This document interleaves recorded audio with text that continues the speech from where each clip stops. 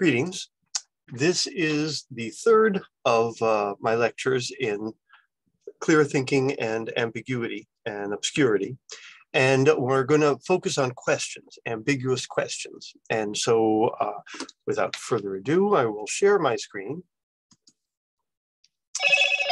Where is it? Is it? I think so. Share. But now I want to go to slideshow and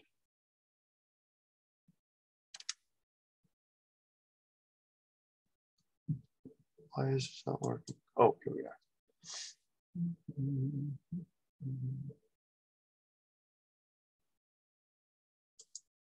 There we go. Okay, so critical thinking about questions, right? We're going to look at 6 different topics: nonsense questions, rhetorical questions, complex questions, why questions and range of answers, what's called contrast classes, and how questions, where we deal with questions of manner, method, and means. And then finally, we'll look at surveys and ambiguous questions.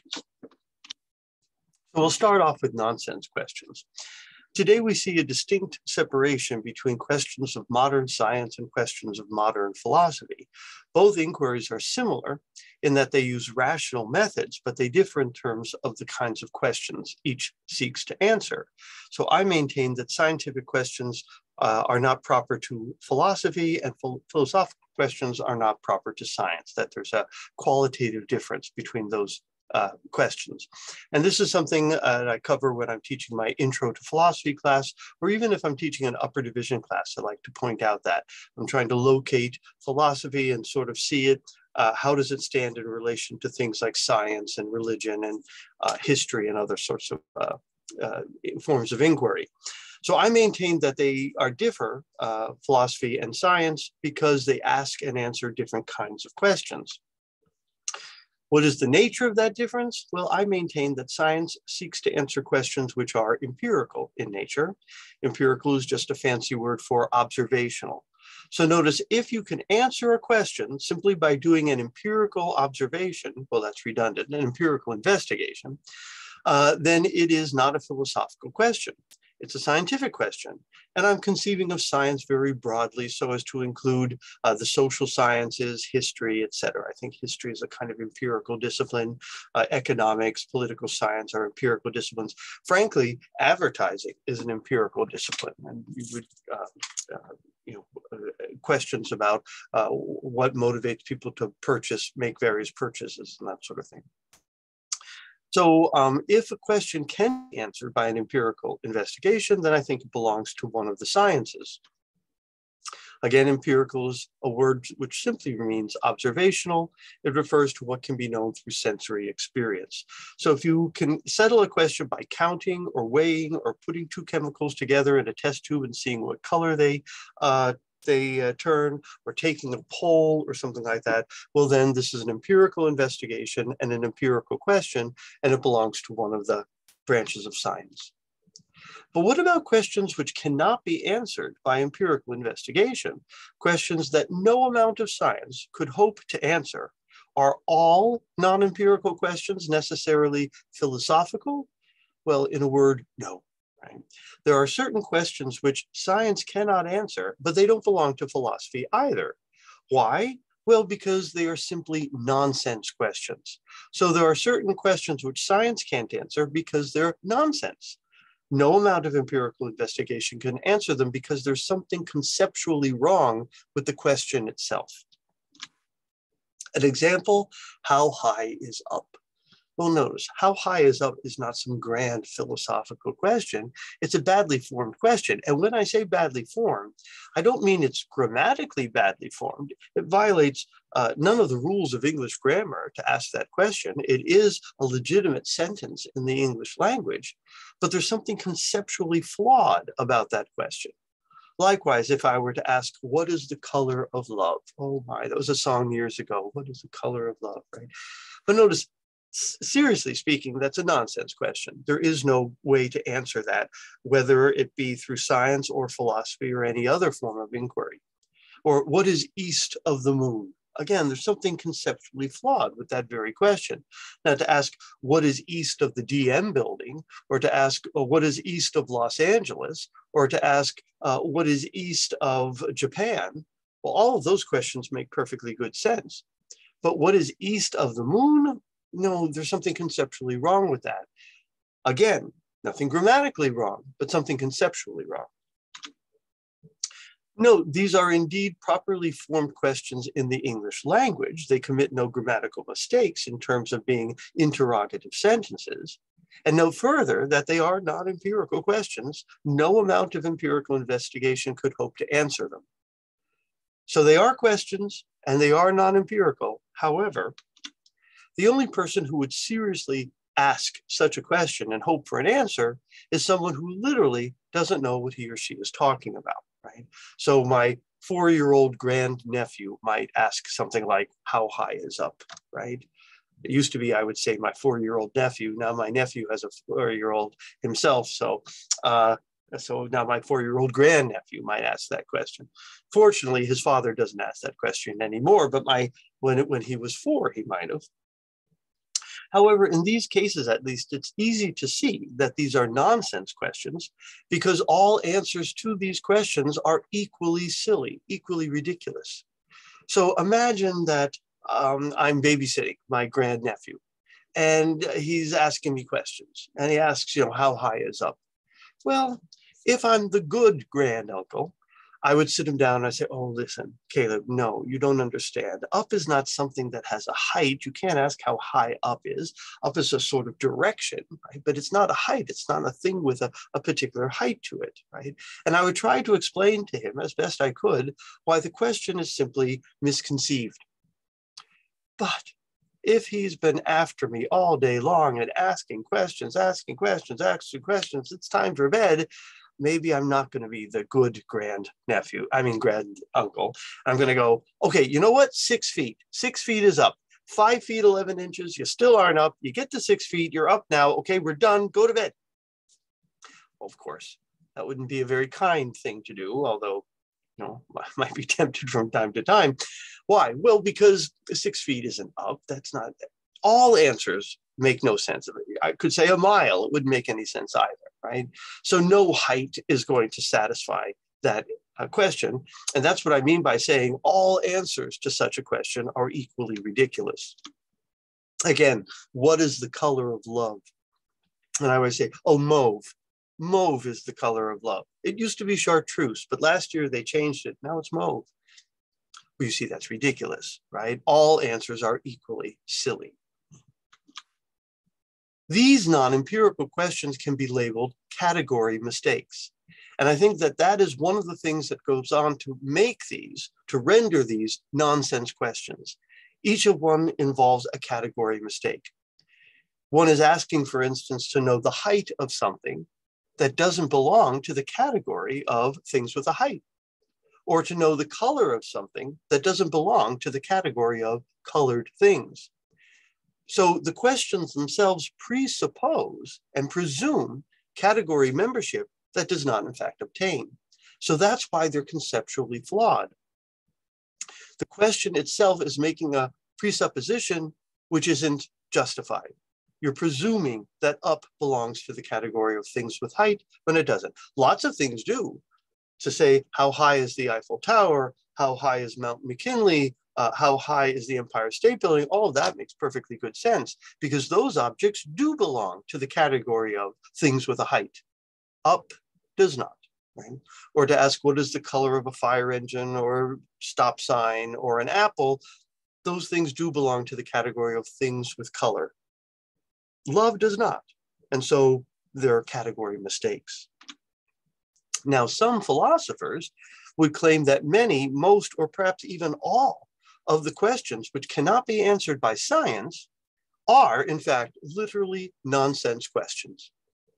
And so they would say there is no non-empirical question which fails to be a nonsense question. They're all making category mistakes.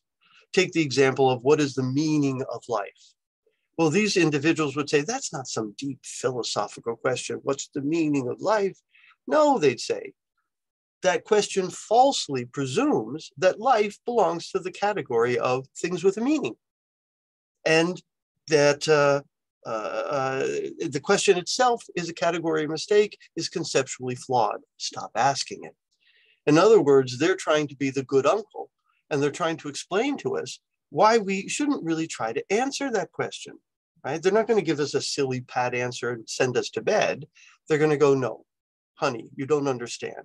That is a nonsense question, right? And so their job then, at least these philosopher types would say this, their job is to be a kind of therapy, right? Who was it? Gilbert Ryle says it's the role of philosophy to show the fly the way out of the bottle, right? Why you've been trying to answer questions which themselves are conceptually flawed. And if you're a little more clear about it, you'd realize it's a nonsense question. Some have argued, as I say, that far from being a deep and important question, the question itself is a nonsense question. It too is a category mistake. Life, they argue, does not belong to the category of things with a meaning. Words belong to the category of things with a meaning. Signs do, symbols do, but life does not. The view that most philosophy questions, or non-empirical questions in general, are simply nonsense questions and involve category mistakes gained wide acceptance, even among philosophers, in the first part of the 20th century. And some philosophers hold this view even today.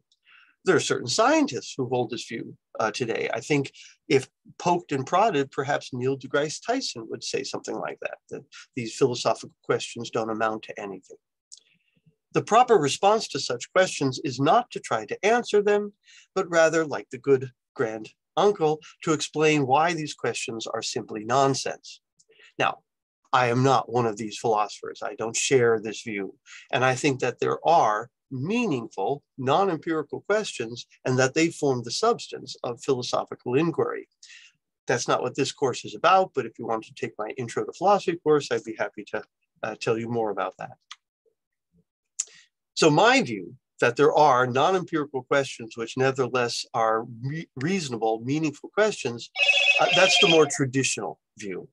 Traditionally, philosophy seeks to answer non-empirical questions which are taken to be both meaningful and important, and which can and do admit of answers, some of which are better or more reasonable than others. An example might be something like this: is there a God? Now, first of all, I take that to be a non-empirical question. I don't think any amount of science is going to settle that issue one way or the other.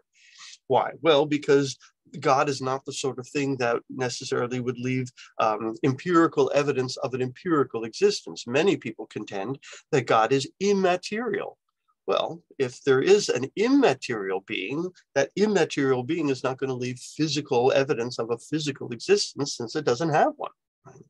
So it doesn't seem like science can settle that, either confirm or disconfirm the existence of God. Note that unlike obviously nonsense questions, however, for which all answers are equally ridiculous, the problem here seems to be quite different. The problem here is this is a non-empirical question for which there are at least two perfectly meaningful answers: yes and no. So to the question, is there a God? One might say yes. The answer to that question is yes, there is a God. Okay, I know what you mean. It's not like that's a crazy answer. The color of love is mauve. No, that's a meaningful answer. I don't know if I believe you. I'd like to know what reasons you have for making that claim, but it's a reasonable answer. Or to the question, is there a God? You might respond, no, there is no God. Okay, that's a meaningful answer. I don't know if I believe you. I'd like to know what reasons you have for making that claim, but it's not nonsense. Right? So here it's not like no answer makes any sense. The problem is we have two competing answers, each of which makes sense to some extent. What remains to be seen is which, if either, of these perfectly sensible possible answers is true, or at least which of these answers could garner greater rational support, if either one. Right? So that's what I take to be the substance of philosophy. But for our purposes, it's just enough to know that just because a sentence is grammatically an interrogative sentence doesn't necessarily mean it's a meaningful sentence. And we want to be on guard for sentences which presuppose category membership, which doesn't actually occur. And these form nonsense questions. Now we're on to the next. The next are rhetorical questions. A rhetorical question is a device used to persuade or subtly influence an audience. So the purpose of a rhetorical question is a rhetorical effect. It's a question asked not for an answer, but for an effect. Oftentimes, a rhetorical question can be used to emphasize a point or just to get the audience thinking. Right? So I might say, oh, it is too hot today, isn't it? Well, I'm not really expecting you to answer me, right? I'm really making a point. It's too hot today. Right? And I'm trying to emphasize that. And I maybe am using the interrogative question, but to achieve a rhetorical effect. Likewise, I say, are you stupid? I'm not expecting you to answer, right? I'm trying to make a point. I'm trying to, go for an effect. Notice, while these are technically questions in the sense that they are interrogatives, right, according to the grammar, but they are not genuine questions in the sense that an answer is not expected. These rhetorical questions are asked to emphasize a point. Is the Pope Catholic? Is rain wet? You didn't think I would say yes to that, did you? Do you want to be a failure for the rest of your life? Does a bear poop in the woods? Can fish swim? Can birds fly? Do dogs bark, right? So I'm asking these questions in order to make some sort of emphasis or point.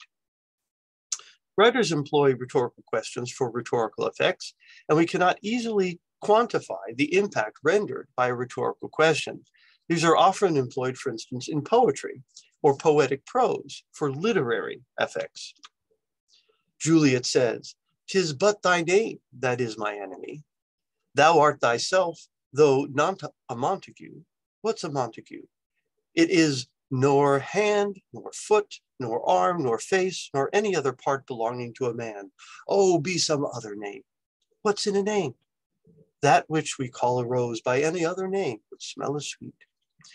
It's not my best Juliet impression, but notice when she asks what is in a name, she's not literally asking for an answer. She's trying to achieve a literary rhetorical effect. Get you thinking, right? If winter comes, can spring be far behind? Ode to the West Wind by Shelley, right? I like Shelley, right? Good rhetorical questions can make hearers or readers realize something that they weren't previously aware of. Oh, you're right, what is in a name? Or, you're right, we're in a difficult time right now, but perhaps spring is right around the corner. They can make them think or perhaps gain some insight. This alone will intrigue them enough, perhaps, to keep reading the play or watching the play. But this only works if the rhetorical question is sharp and well crafted. But more for the critical thinker, we want to look at rhetorical questions when they're used as disguised claims. So what interests us most here is when we use a rhetorical question to disguise an assertion. Recall the old debater's motto, "One who asserts must prove." Well, the idea here generally is that the burden of proof remains with the affirmative team, the person doing the asserting. If they are asserting P, they are expected to prove P. And this is true in normal conversations and exchanges where one individual is trying to persuade another. The burden of proof rests with the individual making the affirmative assertion. One who asserts must prove. So again, the person asserting is expected to support that assertion. But one can sometimes use a rhetorical question as a way of disguising a claim in such a way that it does not immediately seem to need support or evidence. In fact, rhetorical questions can be crafted in such a way as to make the hearer believe they came to the conclusion themselves. And therefore, they don't need you to prove it because they concluded it themselves. Therefore, they can be powerful rhetorical device to persuade someone without providing reason to being persuaded. Oh, persuaded rather. Let's try that again. Therefore, they can be a powerful rhetorical device used to persuade someone without actually providing reason to be persuaded. For instance, people don't like to be told what to do. Let's say that you want Randy to stop swearing in front of the children. So you tell him to stop. You say, Randy, please stop swearing in front of the children. And Randy responds, it's a free effing country. However, what if in fact you said to him this, Randy, do you really think swearing in front of the children is the best thing to be doing? You're just asking a question. So rather than simply asserting one's point, one leads the hearer to it. It feels more like a conversation and less like a lecture. After all, you're asking Randy his opinion, sort of, right? Indeed, one may even convince the hearer that they've come to that conclusion on their own. And Randy might go, you know, it isn't a good idea to swear in front of the children. Perhaps I should stop. Now, had you merely boldly declared swearing in front of the children is not the best thing to do, you may not be nearly as convincing.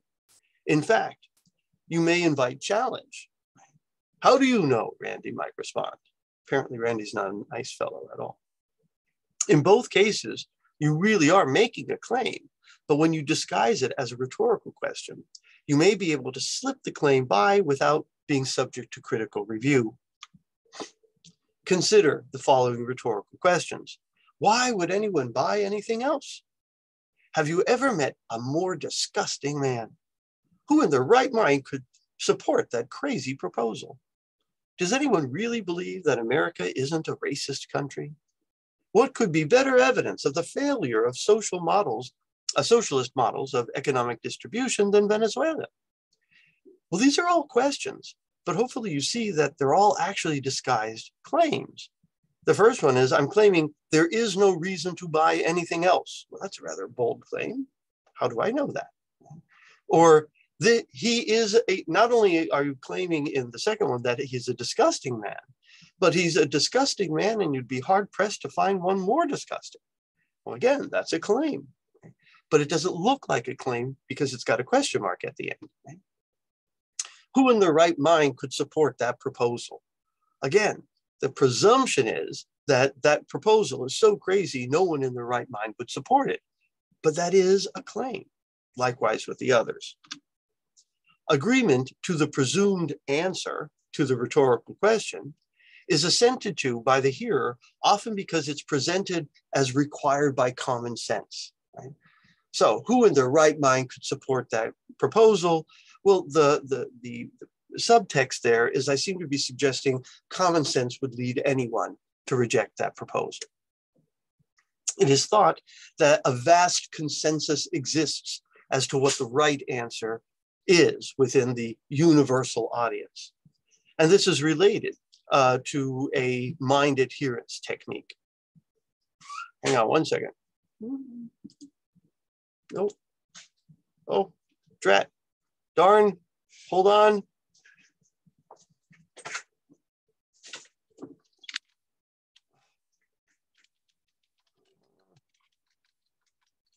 Cut this out later.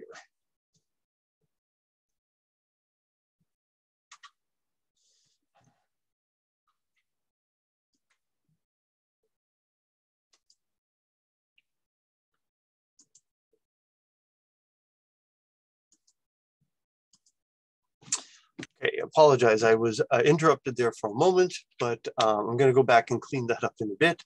But we're talking about the fact that the question presents the matter as if there's this already broad consensus. And so common sense would have you agree that with the presumed answer to that rhetorical question, right?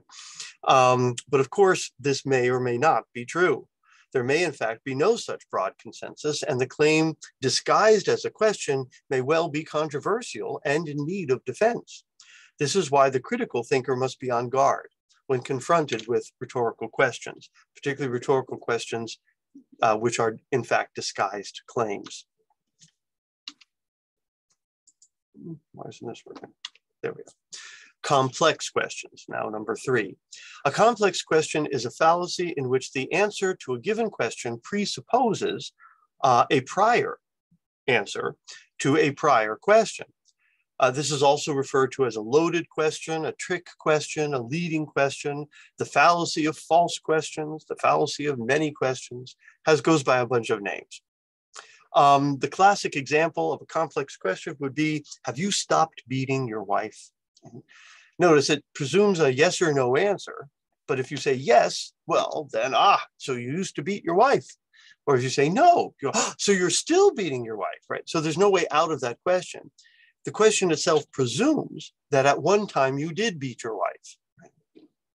But it presumes it without evidencing it, without even asking it, right? So it'd be one thing if I said, have you beaten your wife in the past? And you're, well, yes. Well, have you stopped beating your wife? Okay, well, then that wouldn't be a complex question. But the question as a standalone question is complex. Let's talk about Glaucon. You might say, where did you get the poison you used on him? Well, of course, it presumes that you got poison and used it on him. He was woken 2 hours later, and presently a doctor examined him. What drugs were you on? The doctor asks.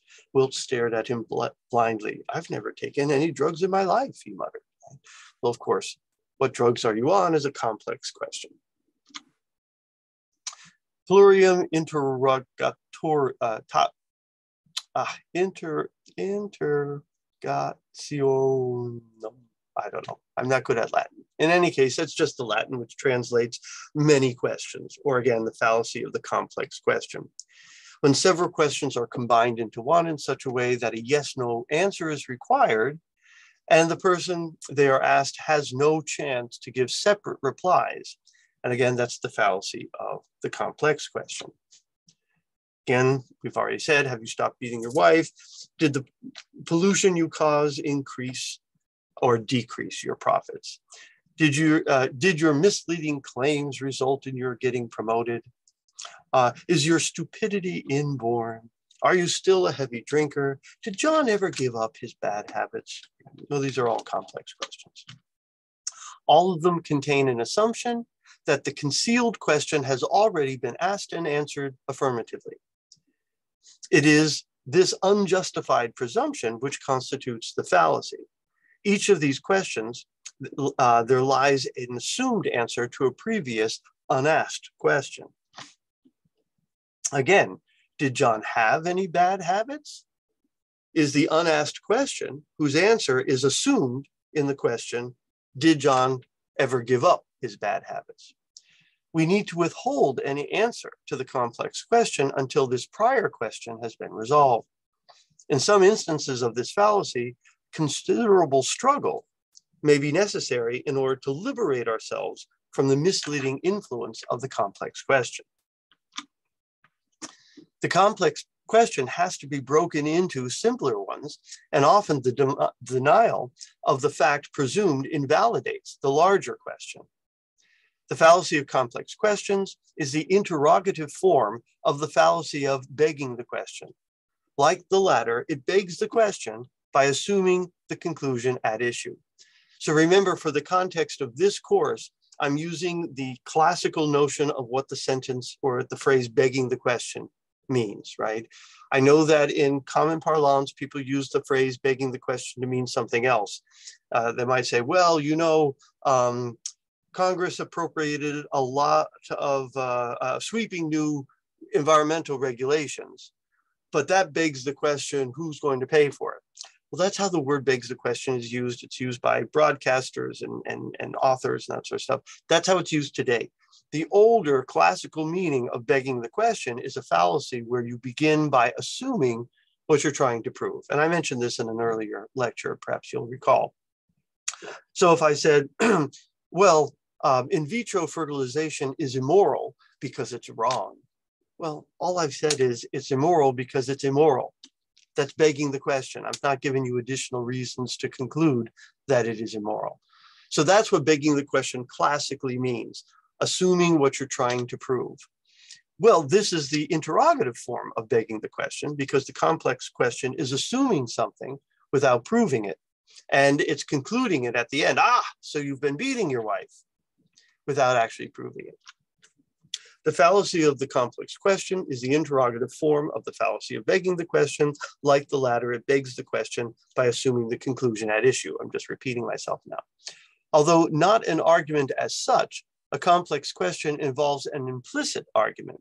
This argument is usually intended to trap the respondent into acknowledging something that he or she might otherwise not want to acknowledge. The serious consequences of complex questions can be appreciated by considering these trick questions, which would be out of order in a court of law. So if the prosecution is asking the defendant a complex question, hopefully the defense attorney will object. That's a leading question. That's a complex question. Wait a minute, right? Before the defendant actually responds, right? Again, what did you use to wipe your fingerprints off the gun? Well, hopefully your defense attorney jumps in there before you incriminate yourself. Or how long had you contemplated this robbery before you carried it out? Number 4 now. Why? Contrast questions and range of answers. That should probably be why questions. And then we're talking about contrast and range of answers. I think I have a typo here. But when I say why questions, I mean questions that begin with the word why. Why questions, questions which you begin by asking why. So there's 2 types of contrast in an explananda, that thing to be explained. Now, it is now commonly accepted that most or all explanations involve contrasts. These contrasts appear in the form of a rather than clause in the explanatory request, sometimes explicitly, but often implicitly. What do I have in mind here?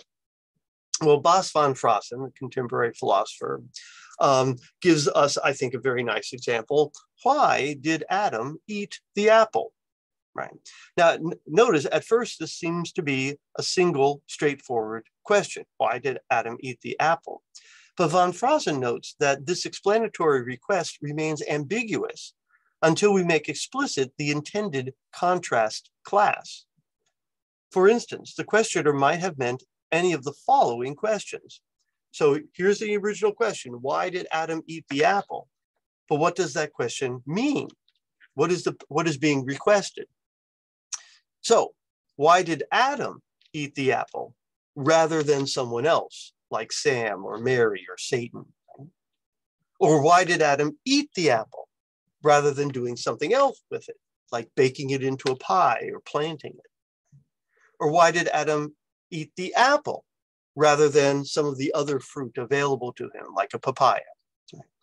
So the original question, why did Adam eat the apple, is actually an ambiguous question until you fill in the contrast classes. Now, sometimes this is done explicitly. In this case, they are, right? I'm quite explicit. Why did Adam, rather than someone else, eat the apple, right?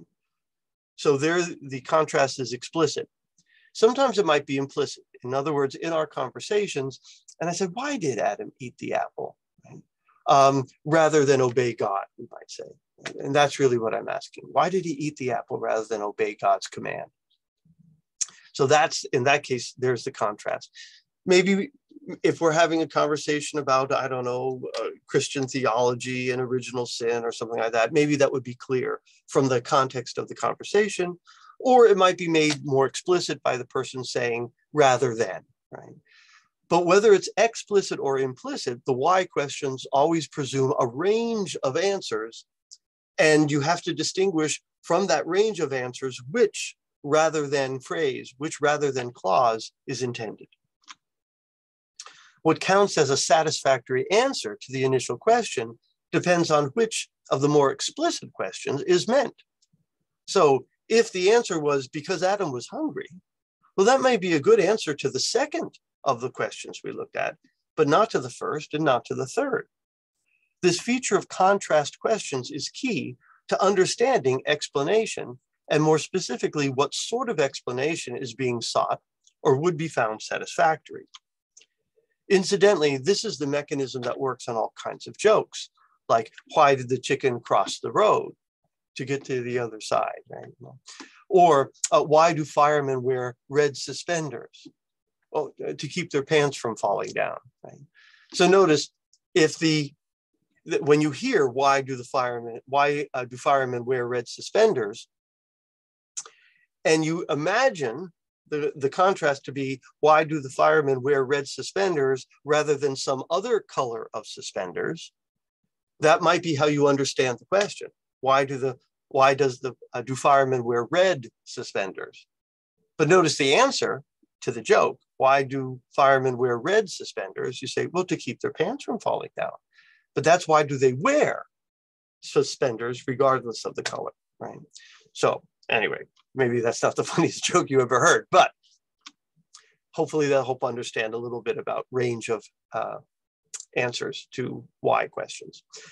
Technically, we can say with von Frossen that the explanandum consists of a fact embedded in a contrast class. That is, contrasting what actually happened to what could have happened, a set of alternative possibilities that did not come true.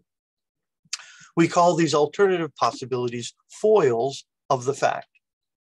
Very roughly, giving an explanation is showing what picked out the actual fact, what actually occurred, among all the possible ways things could have gone. It may be thought that not all explananda have the contrast form, however, so maybe they don't all have, but many do. So understanding the question means understanding the contrast class, which of the possible contrasts is being asked for, and then providing what picked out the actual occurrence from alternative possibilities. Again, why did Adam eat the apple rather than the papaya, or rather than the strawberry, or rather than the banana? Unambiguous contrast questions have explicit contrast classes of alternatives to the fact being explained. Again, why did Adam eat the apple rather than any of the other fruits that were available? Now I've been explicit as the contrast I'm looking for. This is often supplied by context within which the question is being asked. An ambiguous contrast question provides no such contrast. It is often easier to answer an unambiguous contrast question than to explain an ambiguous one.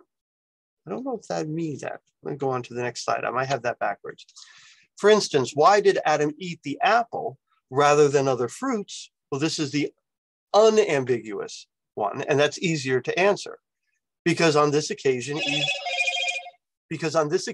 Eve offered him an apple rather than some other fruit, say a papaya.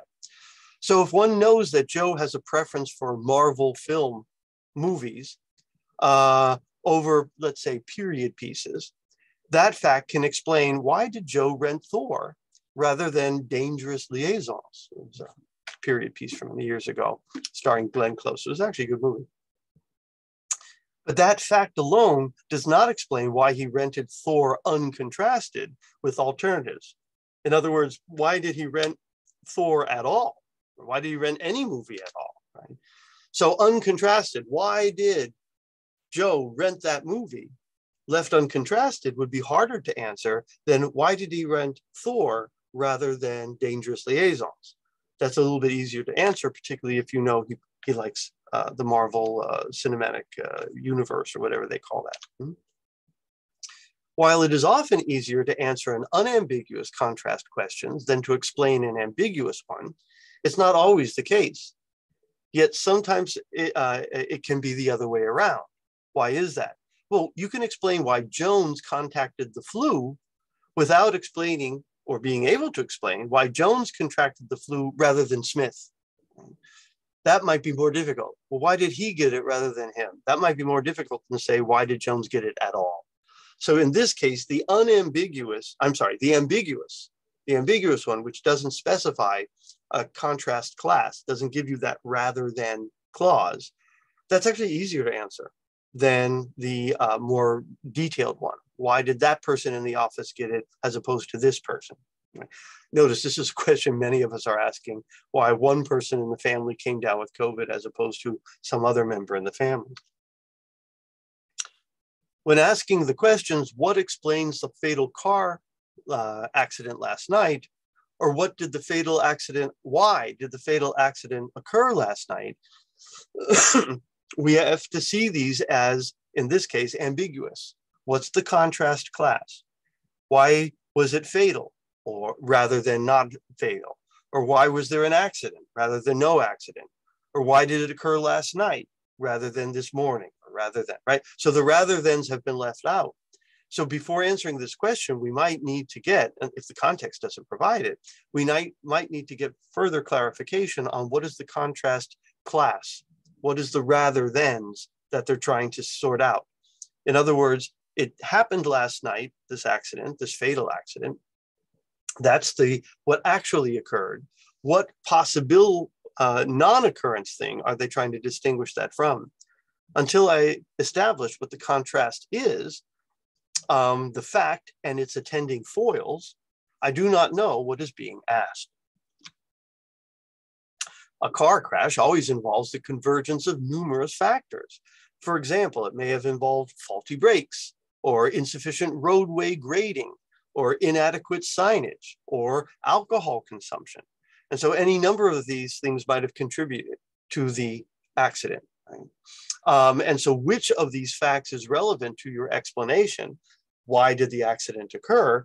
Depends again on what is being sought.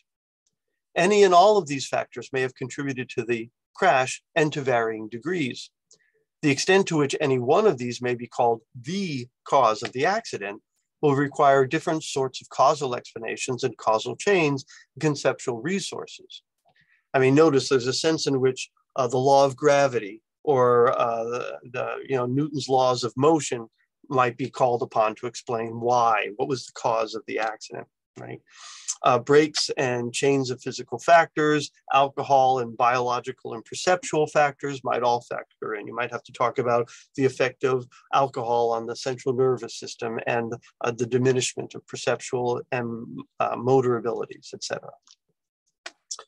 One way of giving content to the idea that there are different kinds of causes and causal relations is to view causal relations as explanatory ones and to view explanations as answers to certain kinds of why questions. Aristotle defended an account of causation and explanation along these lines. A cause, he said, was an answer to the question of why or on what account. Von Frossen is making a similar claim here. An explanation, he says, is an answer to a why question. Aristotle actually distinguishes 4 distinct kinds of answers to why questions. The ancient Greek philosopher Aristotle delineates 4 causes or 4 explanations to answer the question why. They are material, formal, efficient, and final. Aristotle wrote that we do not have knowledge of a thing until we grasp its why. That is to say, its cause, or in this case, its causes. I forget the university all of a sudden. Oh, it's on the tip of my tongue. But there's a university in England, the motto of which is, happy is he who knows the causes of things. And that motto has in mind the Aristotelian notion of causes. But Aristotle is expanding his notion of cause more broadly than we do in English. For him, he's basically saying the 4 explainers of a thing, right? So happy is he who knows the explainers of things, the causes of things. The Greek word for cause that Aristotle uses refers to a causal explanation and is translated cause. But again, he's using it more broadly than we normally use the word cause in English. Our contemporary understanding of cause most nearly approximates Aristotle's notion of efficient cause. But Aristotle's cause is probably nearer in our language to this notion of explanation or explainer or explaining factor, we might say. So consider a wooden mantle clock, right? So it's a mantle clock and it's made largely out of wood, right? I might ask, why does it float when thrown into the pond? Or I might ask, why does it have its numerals 1 through 12 distributed in radial symmetric pattern on its dial? Or I may ask, why does it exist here in my house on this shelf right now? Or I might ask, why does it chime each hour on the hour? So those are all why questions, but notice what explains those, the cause of each of these facts, is different, and importantly different. In the first case, this is explained because of what it's made of, its material cause. Why does it float? Because it's made of wood. The second one, why does it have the numerals in a radial symmetric pattern? Well, because it's an analog clock. And this is the nature, this is the form, this is the nature of this species of clocks, right? Analog clocks are have a typical form of a radial symmetry of numerals. Why does it exist here in my house? Well, because it was manufactured in New York City, it was purchased by me in a store, it was carried home by me, and I placed it on the shelf, right? So I am the efficient cause. Well, first the store was the efficient cause of its coming to be, and I was the efficient cause of what brought it home and put it on the shelf, right? So this accounts for why it moves in certain directions and has a certain kind of existence. It's efficient cause, what brought it about. Again, this is the closest to our notion of cause. If I asked what caused the fire, I'm probably asking is what brought about the fire. It's not the only kind of why question to ask, right? But then the number 4, why does it chime every hour on the hour? Well, because of its purpose or its function or its goal, its final cause. It's supposed to tell time. So this is the Greek word for the end or the purpose of something is its telos. And Aristotle thought that many things have purposes or functions. He had a teleological worldview. And you can explain the behavior of things by appealing to what their purpose or their function or their goal is. The purpose or function of the heart, for instance, is to circulate blood. And this is important knowledge, right? Important knowledge to have. Why do we have hearts? To circulate our blood. Now, one thing that hearts do is circulate blood. Another thing hearts do is go ba-bump, ba-bump, ba-bump. But it's not their purpose or function to go ba-bump, ba-bump, ba-bump. And if they didn't go ba-bump, ba-bump, ba-bump, they could probably still be very efficient hearts. I don't know, but I suspect. But how important the ba-bumping is, the purpose of a heart is to circulate blood. And that's really important if you want to know when a heart is malfunctioning. You have to know what its function is in order to know when it's malfunctioning. So material cause, formal cause, efficient cause, final cause. I won't rehearse that here because we've already done that now. Again, the Greek word that Aristotle is using had previously been used in legal contexts, referring to what or who is responsible. This is mostly, but not always, a bad sense of who's guilty or who's to blame.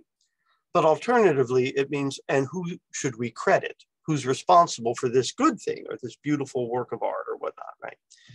The appropriation of this same word by Aristotle and other philosophers reflect how the Greek experience of legal practice influenced the concern in Greek thought to determine what is responsible for things.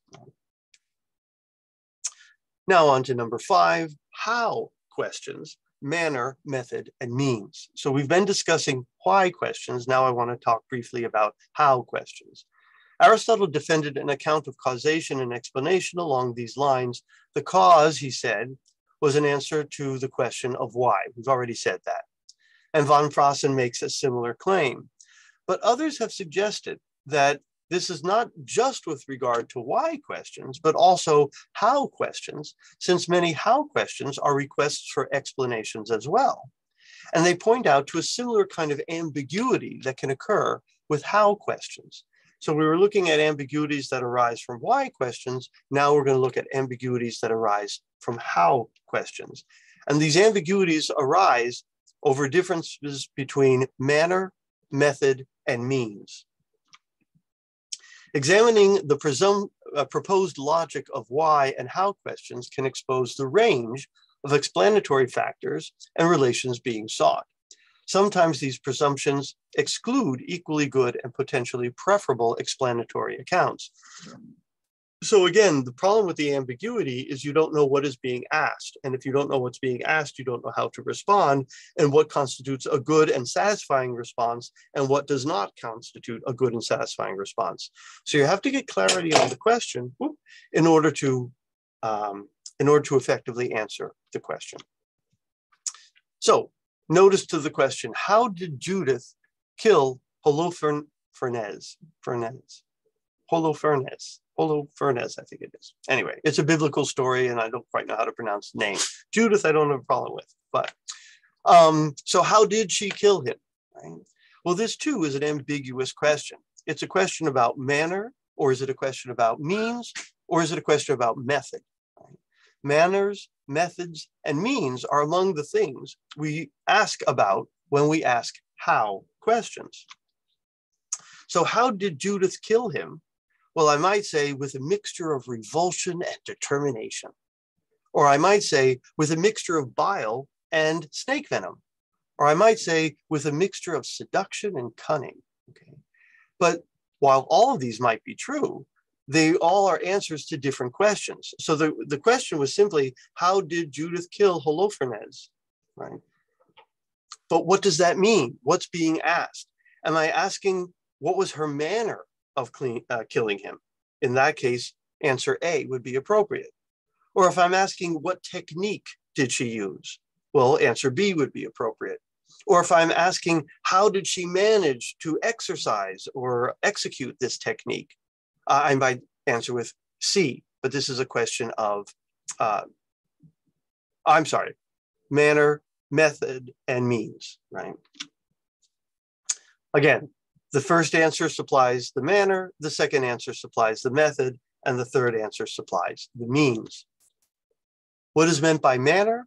Manner is a stylized way of doing something, right? You might say, well, he always sings in that manner, in that kind of stylized way. Manner is an adverbial kind of description of a thing. So the very same task, the very same method could have been conducted in some different manner. For instance, I might say he sang Proud Mary, you know, the song Proud Mary, but he sang Proud Mary bel canto, right, which is a certain style of singing, sort of an odd way to sing Proud Mary, but you could. But he could have sung that same song, in other words, performed the same task, achieved that same method in a modern rock style, right? Like Clearwater Revival does, or like Tina Turner does, right? Neither one of those sing it or perform it in a bel canto style or manner. So if I'm asking how was or how does, I might be asking a question of manner. Manner can also refer to social behavior, as in the sentence, it's bad manners to speak loudly. Sometimes a word manner suggests a kind of polite or well-bred behavior, like that fellow has good manners or that fellow has no manners whatsoever. In this sentence, you can find the word manner refers to a polite behavior which a man is expected to conduct himself or irrespective of the tasks he might be performing. So again, manner seems to be a separate question from method. Method refers to a specific procedure that is followed, certain notes in a certain order to accomplish the task. Again, the poison chosen by Judith to kill her, Holofernes, right? The word method can have its nearest equivalent, perhaps in the word procedure.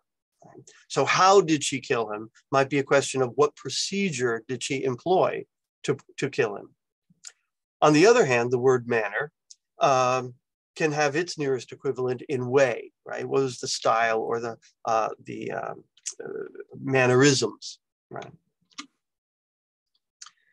Now, means is very similar to method, but it often suggests a sort of setting the table, right? So how did Judith manage to get him to take the poison? Well, with her seduction and her cunning, right? So she sort of achieves the method by a certain means. Or I might say, how did he win the election? And you might answer, oh, by getting more votes than his opponent. Well, that's the method. But how did that happen, right? Well, you might say by ingratiating himself to his constituents. This was the means he employed to execute his method, right? So how did he win the election? Again, you might mean something like that. Again, well, let me be more clear. How did he win the election is an ambiguous question until you know whether this is a question about manner, method, or means. Likewise, you don't know what a satisfying response to the question is until you eliminate that ambiguity. So consider, how do porcupines make love? Very carefully. Or how did our football team win the game? By scoring more points than the other team. Or how was your dinner? Oh, delivered by Uber Eats. Right? Well, again, there's seems to be a slippage between the question that is intended and the question that's being answered in each of these cases. So now on to our final look at questions. And this is looking at surveys and ambiguous questions that appear in surveys. So of course, surveys can be very helpful in giving us all kinds of information about how individuals feel about things, what their attitudes are, what their intentions are, maybe how they'll behave in the future. So surveys can be very valuable in gaining data. But in order to collect the data must, in order for the data to be helpful, rather, it has to be valid. And it must actually know what we're measuring or we're intending to measure. But there are numerous ways that you can corrupt a survey so that it actually doesn't provide you with any useful data, or at least minimally useful data. Perhaps the single biggest mistake is ambiguous wording of survey questions. This happens when the meaning of key words or phrases is unclear. People could have different interpretations as to what question is being asked. If the respondents understand the questions differently, they are answering different questions, despite the fact that the questions are expressed using exactly the same language. But notice, if the same question can be interpreted in more than one way, then you don't know who's answering which of the questions that they think are being asked. Again, this happens, when this happens, we cannot interpret the resulting data in any reliable way because we don't know what our respondents are responding to. Consider a survey question asked after the 2016 presidential election regarding Russian meddling. And so here's our survey question. Do you think Russia interfered in the 2016 election? Now, the question might be posed as a binary yes-no question, or maybe with intervals of degrees or something like that. But let's take it as a yes-no, right? At first, this may appear to be a perfectly fine, straightforward question, right? But take another look at it. There are at least 4 words in the phrasing of that question that sets up ambiguities. The question contains 4 words that form how you interpret what the question is and what your answer might be as a result. Think, Russia, interfered, elections. Those are the 4 troublesome words, I believe. For instance, think, do you think Russia interfered in the 2016 presidential elections? Well, various respondents might require different levels of proof to assert that they think or believe something really happened. So imagine how differently someone might respond if I said, are you certain that Russia? Well, no, I'm not certain, right? So are they interpreting do you think as do you have certain confidence, or very certain, or very likely confidence, or better than 50-50 confidence? Well, you don't know what they mean when they hear think. And so you don't know what they're responding when they say yes or no, right? If they have a very high evidential standard, they might say no, but it's because they say, well, because I'm not certain. And they go, well, I think there's a better than 50% chance. Then that person might say yes, but they're answering different questions. Likewise, what does the word Russia mean in the context of that question? Does it mean the Russian people? Does it mean Russian oligarchs? Does it mean the official Russian government? Many might interpret as Vladimir Putin or his operatives directly, but not all responders may make that interpretation. So it's not clear what they're responding to if they say, yes, I do think Russia interfered, because we don't know what they mean by Russia. Then the next word, interfered. The word is open to interpretation and needs to be viewed in the context of the following prepositional phrase, in the 2016 election. Well, how do they interpret the 2016 election?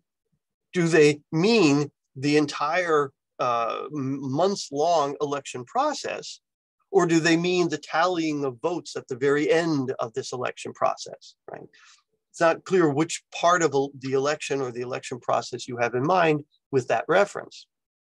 And that feeds into the final word, election, right? We have a real ambiguity. For some, the election actually means the casting or tallying of votes, or it might mean just the month-long campaign.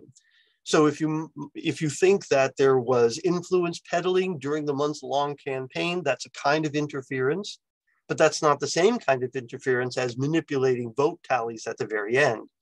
So whether you think Russia interfered with the election requires you get much clearer about what you mean by interfered and what you mean by the election. So if the survey results tell us that 55% of respondents think that Russia interfered in the 2016 election, what does that really tell us? Well, nothing particularly worthwhile. And why is that? Because the question itself is ambiguous.